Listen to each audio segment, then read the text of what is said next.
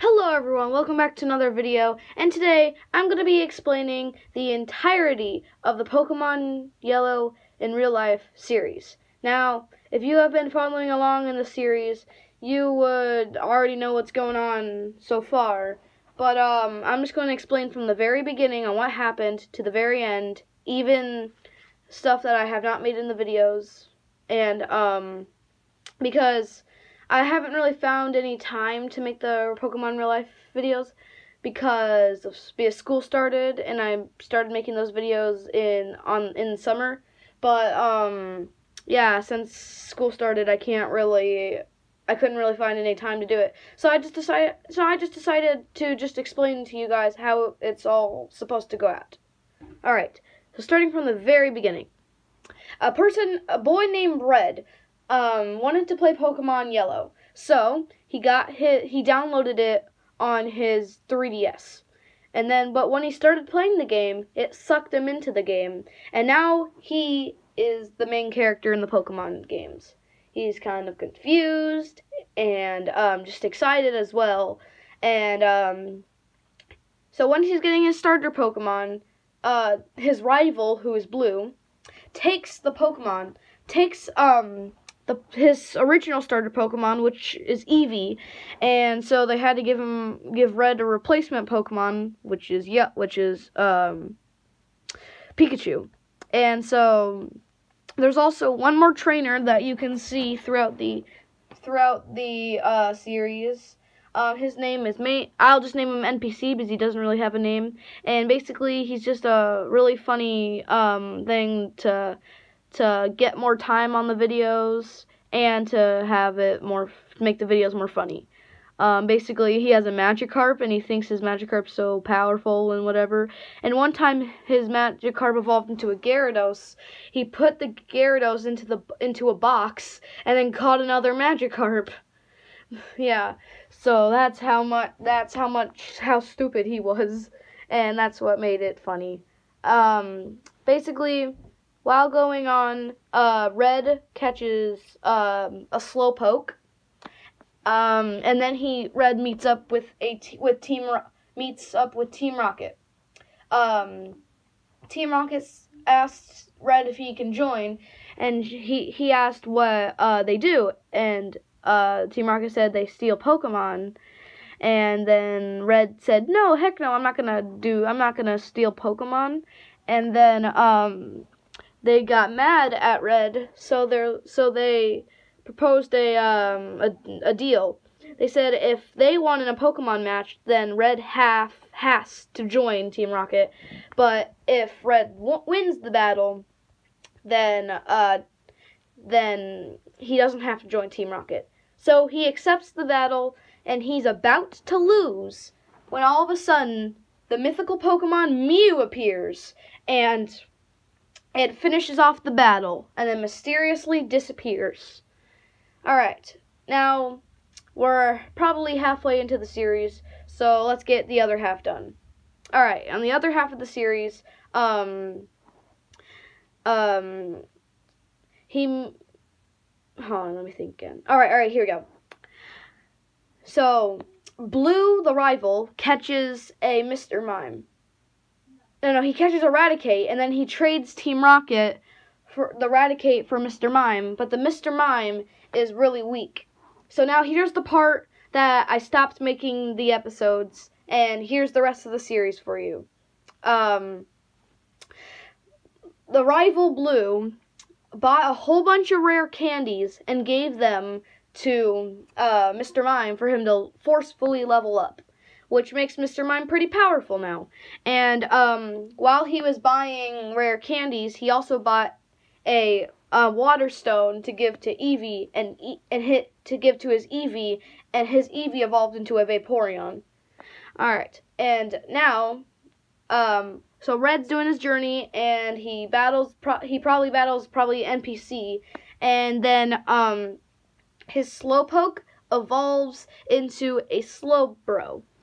And now, he meets up with his rival, Blue, and he says, "You still have your Pikachu? Geez, why don't you just make that thing evolve already? I mean, we're already halfway into our journey. Why don't you just evolve it already? You can go get a Thunderstone at like the nearest Pokemart or something, and then Red gives into the gets jealous, and then goes to buy it. He buys it, and he tries giving it to Pikachu, but Pikachu refuses and then runs away.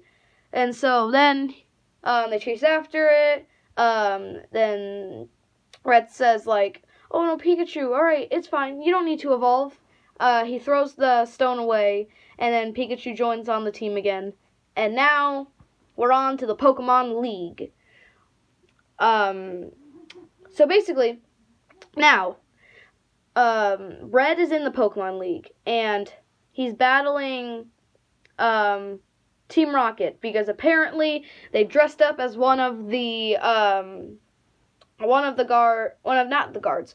trainers, and so they battle Team Rocket for probably the last time, and then, of course, Red wins, and then he meets up with NPC, you know, the Magikarp guy, and, he says this: "I don't know how I've been so stupid all these years, not all these years, all this time.